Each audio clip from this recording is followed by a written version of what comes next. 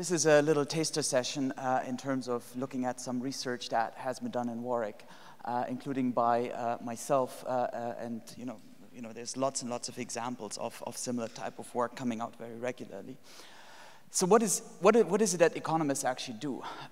Economics is all about the study of incentives and trade-offs. It's all about essentially figuring out how we individuals make choices and also how collectively as societies we make choices.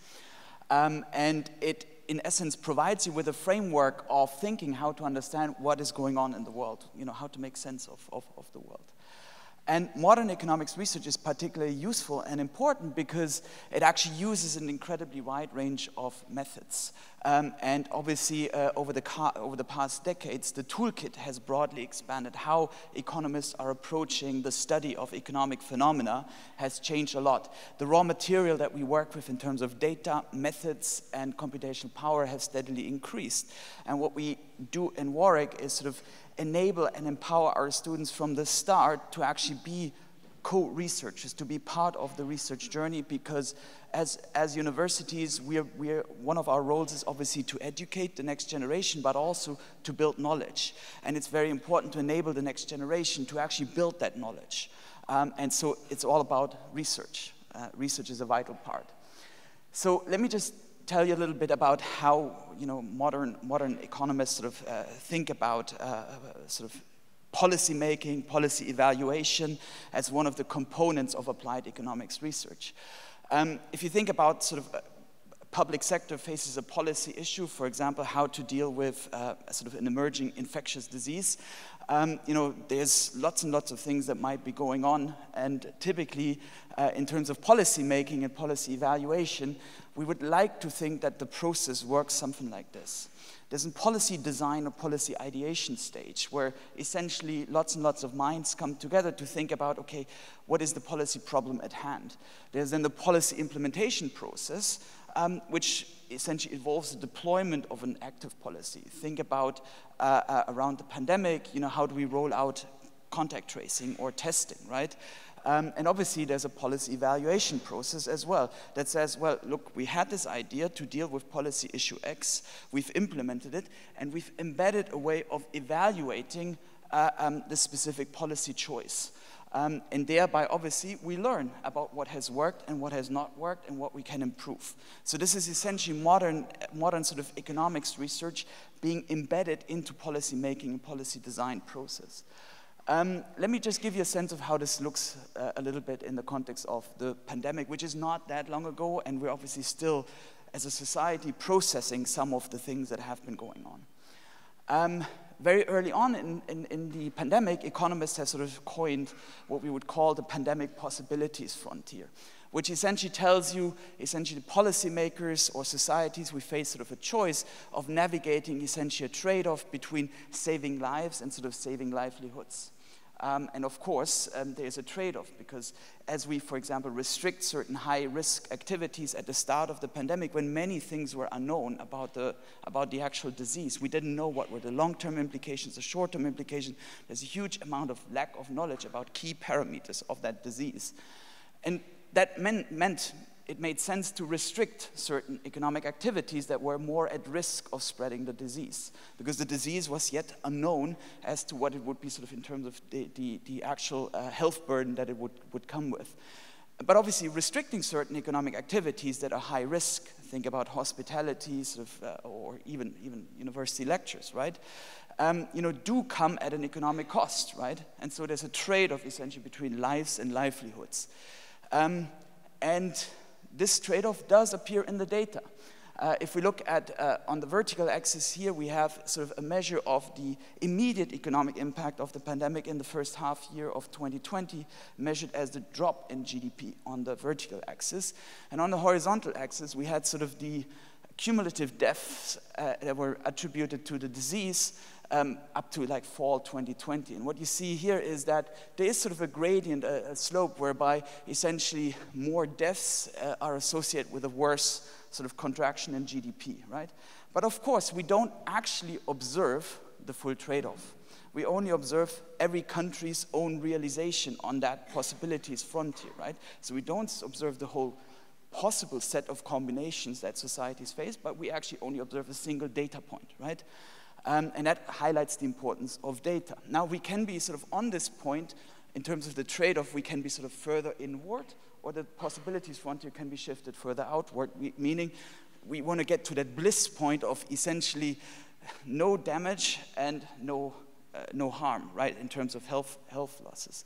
But some countries obviously face a very different trade-off. If you have a younger population, that was less susceptible to the disease because less pre-existing conditions, that meant maybe in some African countries where essentially the populations are much younger, certain economic restrictions were not as relevant. Protecting lives versus livelihoods in some developing countries, that was a very tough choice, because actually restricting the economy also meant that many people who live at subsistence in developing countries would then actually run into big problems in terms of making ends meet on a daily basis, right? So we see that there's variation across countries. And of course, technology and our knowledge, as our knowledge developed over what this pandemic entails, meant that this trade-off was sort of shifted outwards. For example, through vaccinations, improved treatments, which essentially helped society navigate this trade-off more. So let's have a look a little bit at some research, because again, policy making is vital to shape this trade-off. So where is it that sort of a country finds itself? So I want to talk about two pieces of research that actually had a bit of, there was quite some broad sort of attention to this, because it highlights a little bit sort of how the policy-making process works, how the learning process works, and to what extent there's a good feedback and there's a healthy relationship between scientific advice, research advice, and sort of policy-making, which the pandemic has highlighted, but obviously over the past 10, 15 years, there's been sort of a constant struggle a little bit between what is the role of experts in sort of giving advice or input to policy-making. So let me think about one policy that might have made things worse. This is drawing on the Eat Out to Help Out scheme. Now, can we get a hands up who participated or benefited from that scheme? So a lot of people participated, right? Did you participate knowing that, well, not so sure whether we should be doing this, or is it really safe? Was it, that's sort of a question, right, that sort of people are struggling with. Because, of course, the government said, well, it's okay, you can sort of eat out in restaurants and we subsidize this. And in total, there was about 160 million meals that were covered by this scheme, which meant it was actually broadly taken up by many people. The scheme implied a 50% discount on the eat out bills, from August 3rd to August 31st in 2020. It was only available Mondays, Tuesdays, Wednesdays, because there's an idea that you don't want to subsidize, you want to subsidize eating out on the days when restaurants are usually not as busy. So let's have a look at what the data says, what that scheme did. Did it encourage take-up? Yes. We see here on the left figure sort of a year-on-year change in restaurant bookings over that time period. And you see here the red dots are sort of the eat out to help out days. So this Monday, Tuesdays, Wednesdays during that peak. So you see there's a massive increase in uptake where people were packing into restaurants. What you also see to a lesser extent is the following. Actually, relative to the pre-period, restaurant visits were already normalizing. People were getting back into, trying out some things in terms of what's safe, what's not safe. They were making individual choices, what's safe, what's not safe, what works for them. But you also see actually during the week, there's a bit of a shift of patterns of restaurant visits, where people essentially just shifted dining from the end of the week, from the weekends to earlier in the week when the subsidy, the discount was available. It's a rational response to sort of shift consumption intertemporally if Monday, Tuesday, Wednesday eating out is cheaper than eating out on weekends. And so the question is, did that have an impact on the pandemic? How should we think about in terms of the public use of taxpayer money? Because this scheme cost about £1 billion to deliver. And sort of, is there any sort of health implications, health outcomes from this? The cool thing is, and let me say this here, in the UK we can do this type of research, because actually the data plumbing was reasonably well done, as in we could get infection data in a very timely fashion, which means that almost while the scheme was still running, I was sort of starting to code up the data, develop sort of the evaluation framework to study to what extent places that had a higher uptake of that program saw differential changes in infections, which obviously is sort of the first, kind of prime component to looking at the health versus lives versus livelihood trade-offs here. And what we see is, almost immediately with the onset of the scheme, which was sort of here indicated as the vertical line, we see that uptake is strongly correlated with more infections, but only during the weeks, and in places where there's many restaurants that were participating in that scheme. So we see that uptake is strongly correlated with an increase in infections 1 week after the program started, which is about 5 days was the incubation period for the pandemic. And that was at a time when a vaccination was in sight, but it was summer, and so we were just coming out of the first wave of the pandemic. So over the program period, which is marked by these two vertical lines, we see there was a differential increase in infections that then resulted, obviously, in essentially lifting up the possibilities frontier to the inward side, because it was in causing more infections to be spread, in particular more broadly and more widely spread out. Now you can still think that, well, maybe this is not a causal relationship, maybe places that have lots of restaurants were very different from the places that don't have lots of restaurants during the time when the program ran. Think about some places attracting potentially foreign tourists, right? And so it could have a differential effect in places that have more restaurants participating.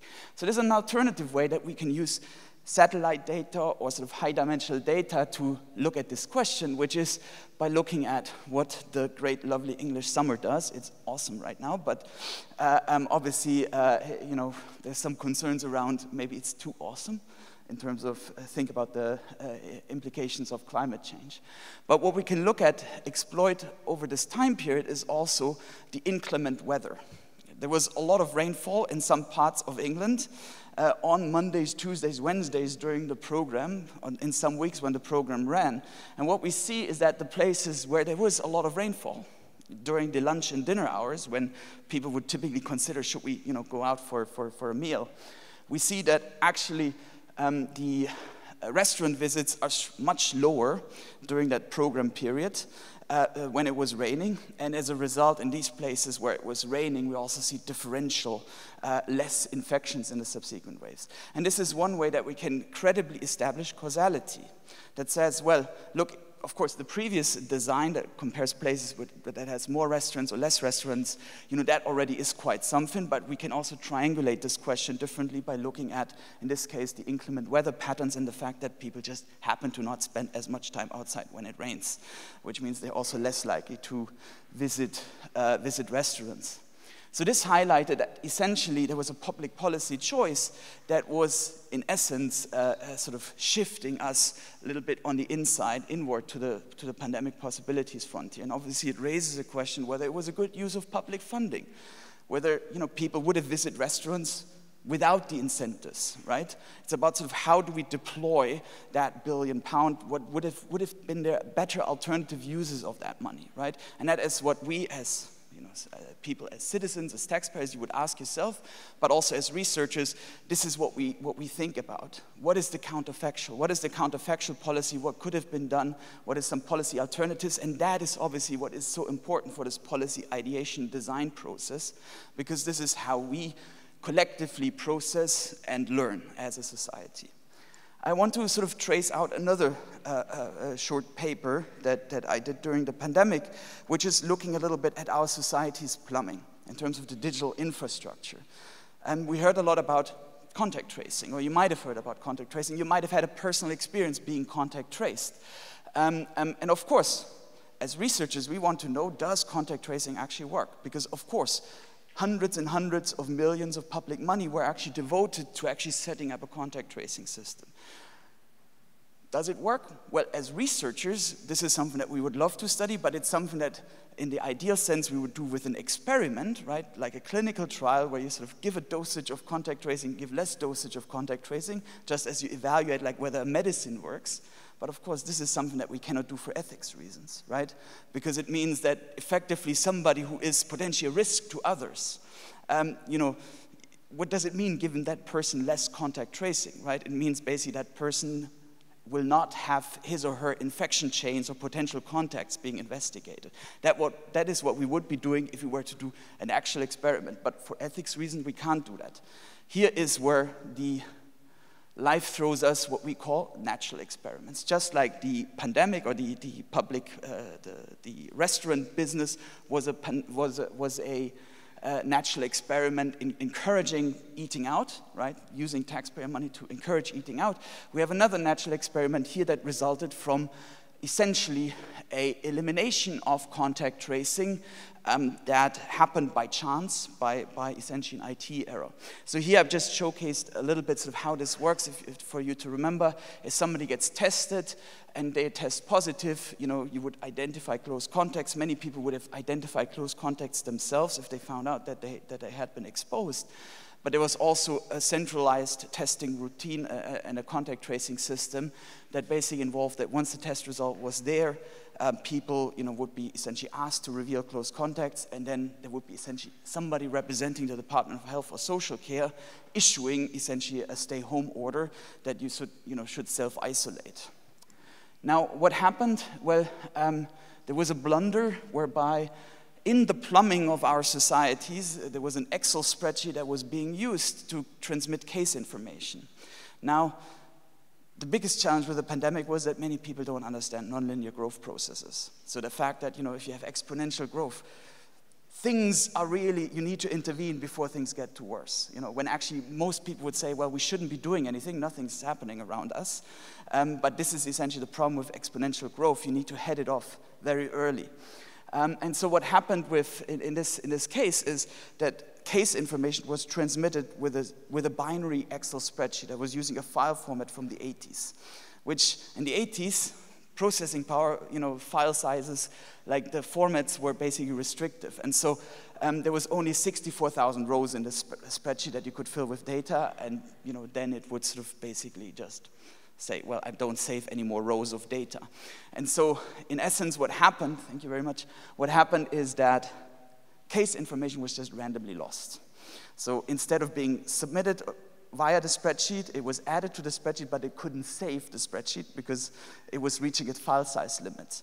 And that resulted in about 16,000 cases of people who tested positive to not be referred to contact tracing, which meant, in essence, it gives us a natural experiment through which we can say, well, if we know who these people are or where they live, we can see what happened to the pandemic in the places that had, by chance, because the files were not ordered in any way, it was sort of first in, first out in terms of case information, these 16,000 cases are pretty much randomly scattered about.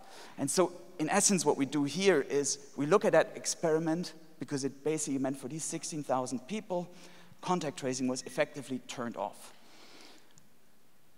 This is how it looks across England. We see that in terms of the data, we were able to discover this, that essentially there's a gap between the daily reported numbers and the numbers that later got corrected because the 16,000 missing cases where people knew where they were, where they lived. So we can actually break this down by local authority or sort of local areas. So we see in some places they had more cases dropped from the Excel spreadsheet, which means in these places there was more people who were not contact traced, who had their close contacts not contact traced. Which means we can compare places that had more individuals not contact traced with places that had less individuals contact traced. It's like, you know, a high treatment, low treatment, like a high dosage treatment, a low dosage treatment if you evaluate like a medication. And what we see is the places that had an above median exposure to this data being lost, individuals not being contact traced, eventually got propelled on a different pandemic trajectory. This is what is sort of displayed here visually. We see essentially the places that had more or less exposure to this contact tracing error. They were evolving roughly at the same point, at the same rate. So the pandemic was sort of progressing with similar new number of cases on a weekly basis. But then this contact tracing error essentially propelled the places that were more exposed into a much higher kind of trajectory in terms of cases. And so we can estimate how many cases were essentially caused by the contact tracing system failing, which in essence involved people not staying at home or not being issued a formal stay-at-home order, which if you get a phone call from somebody who represents the government, you might actually take this seriously. Otherwise, people were like, yeah, I can, probably sneak out for this and that. I think some of this definitely did happen, just knowing human nature. Now, this particular error, we estimate cost about 1,500 people's lives, and that's a conservative estimate.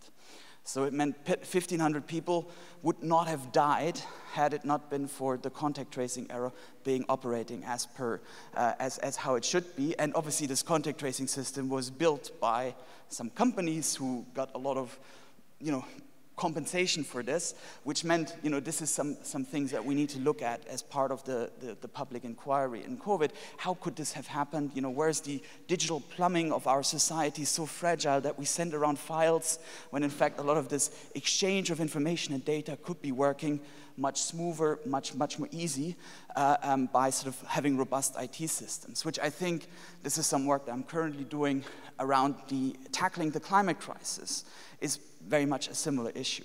That a lot of the problems are the processes are very slow, data is not being shared, information is not being shared, and so getting from climate talks to climate action is very, very difficult. And this is recognized now at the policymakers around many countries that this has been a serious issue, and I think there's some movement happening, so that's a good sign. Just last week, I was in the German Chancellery, and sort of there was a meeting of economists where essentially we did a lot of sort of like fact-finding. Where's the data that is missing to essentially make sure that we can move from, let's say, a narrative of we should be doing something about climate change to actually moving to climate action. And a lot of it has to do with improving the flows of data and the flows of information. Now, there could be a lot more said. I think economics is a great discipline. It's a great discipline because of the plurality of skills, the plurality of topics that we cover. A lot of this is basically public health-related research. But of course, we can frame it within economic setting because we were looking at this particular trade-off. So Warwick is a great place for studying economics. It goes without saying. And for me, it's the really huge reward, the next generation, right? And essentially instilling kind of how we work, how we think onto the next generation. Obviously, in all of that, research is a key component and a key guiding principle to our teaching, our evaluation, and how we think about sort of, shaping and creating sort of the next generation's leaders. Thank you so much for your attention.